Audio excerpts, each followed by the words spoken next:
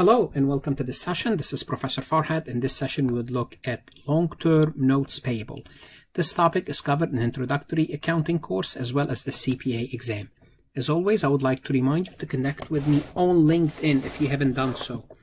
YouTube, where you would need to subscribe. I have 1,600 plus accounting, auditing, finance, and tax lectures. This is a list of all the courses that I cover, including many CPA questions. If you like my recording, please click on the like button, share them, put them in playlist, subscribe, let the world know about them. If they benefit you, it means they might benefit other people.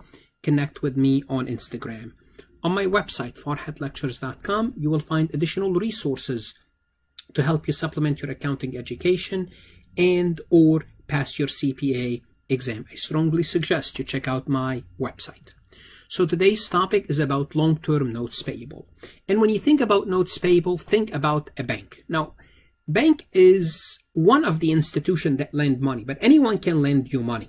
But generally speaking, when you think of a note, think of a bank. The government also lend you money. So the government could also issue a note. So basically, a company will have to pay back the lender. So you have the company will borrow money first from the bank. Then eventually the company will have to pay back the lender cash. They'll have to pay the note. Now the question is, what is the repayment of the principal and interest going to be? Because what you're going to be paying back, you're going to be paying back the original amount called the principal plus interest, because no loan is made without interest. So we have to understand that with the loan, we have two dates. We have the issue date or the note date, the date the note was issued, and the maturity date, the day that you pay it off. So first you borrow the money, then you pay off. This is how it works. Now we have what's called long-term notes payable, where you pay a single payment. Usually those are short-term. So you borrow money and you make one single payment. And usually those are short-term borrowing. We looked at this session, we looked at this type of borrowing in another recording. So basically those are usually short-term. So you make a single payment that include both the original amount plus the interest back to the lender. So you make a single payment for the whole loan. So the whole loan, you borrow the money here and you make one payment. As I said, usually that one payment is less than a year. What we're going to be looking at today is long-term notes payable, which you make regular payment, a series of payment. Here the company borrows money and they make regular payments of principal plus interest. So you don't make one payment, you make multiple payment back to the lender. So it would look something like this. Here's the date of the note was issued. Let's assume 1/1/2020.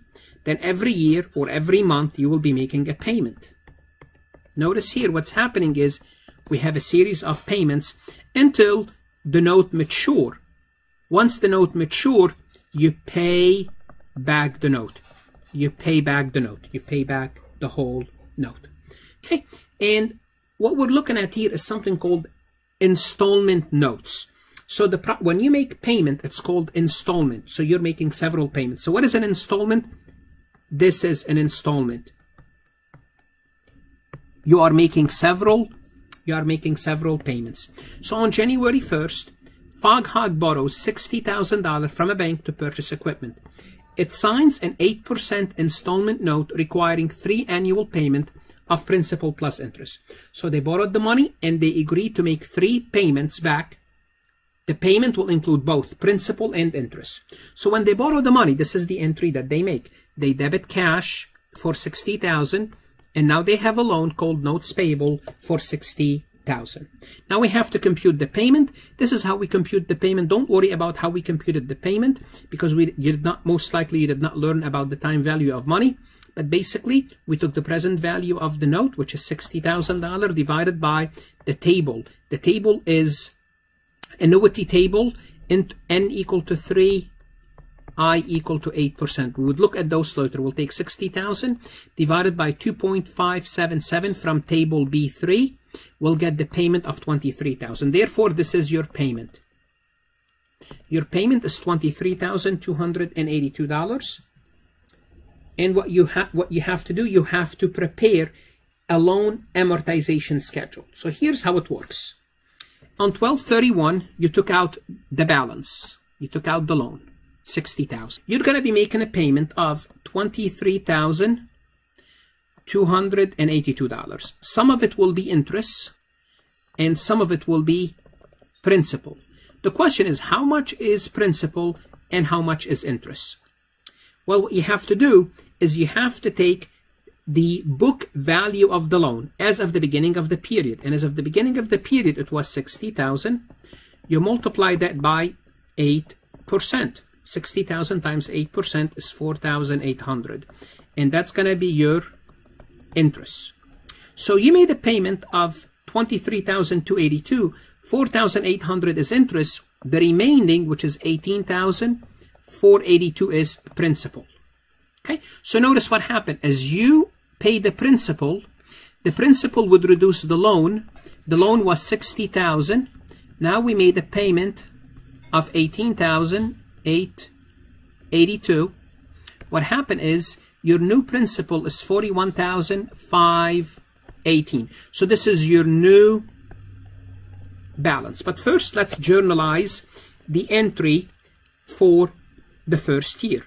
So the first year, you made a payment of $23,282. So you credit cash $23,282, of which $4,800 will be considered interest expense, and $18,482 would reduce your principal. So this is your payment for the first. This is one of 3 payments.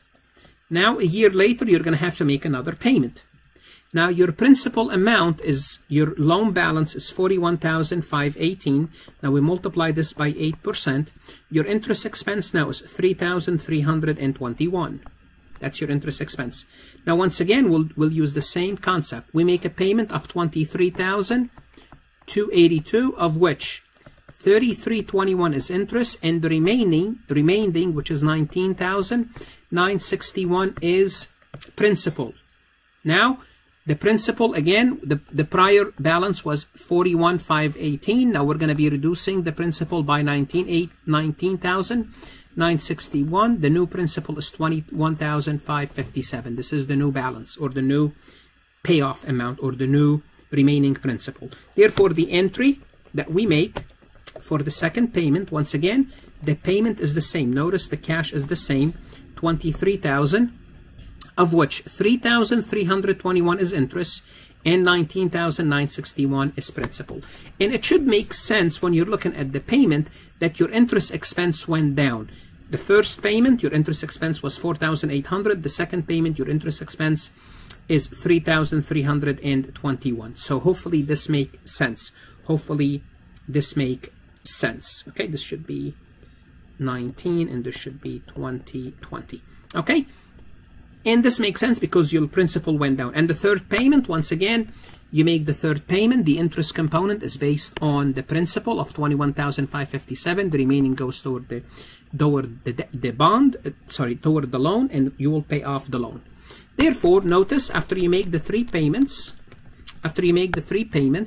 your total payments for the loan are $60,000 because you have to pay back the loan, and your interest for the 3 years in total is $9,846.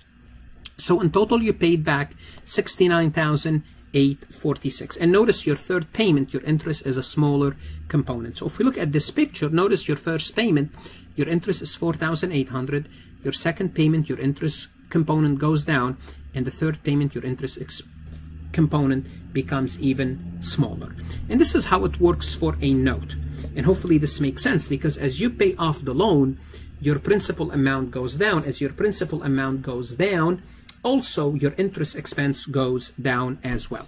The last thing we're going to look in this is the mortgage or secured notes and bonds. What is a mortgage? A mortgage is a legal document or a legal agreement that helps protect the lender if the borrower fails to make the required payment.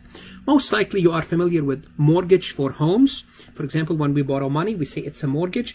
The reason it's a mortgage because the home itself is a security collateral against the loan. Now, it doesn't have to be a home. A company can put up their office building, their warehouse, or any asset as a security. It's called a mortgage note or a mortgage bond. It gives the lender the right to be paid out of the cash proceeds from the sale of the borrower's asset specifically identified in the mortgage contract. For example, the bank, they would say they will have your address and they would say, in case you don't pay us this loan, we're going to sell your home and get the money. Or, for example, they would sell the office building and they would sell the money. So the mortgage is basically a form of secured loan where if something goes wrong, the lender is protected because the lender is interested in getting their money back. That's what they're interested in. So if there is a fear that you may not pay them, what they would do, they will ask you for a collateral, for some type of a security mortgage, like a mortgage to protect themselves. In the next session, we would look at debt types, different debt types, and the debt ratio. As always, I would like to remind you to connect with me, like this recording, and visit my website for additional resources if you are looking to supplement your accounting education and pass the CPA exam. Good luck, study hard, and stay safe during those coronavirus days.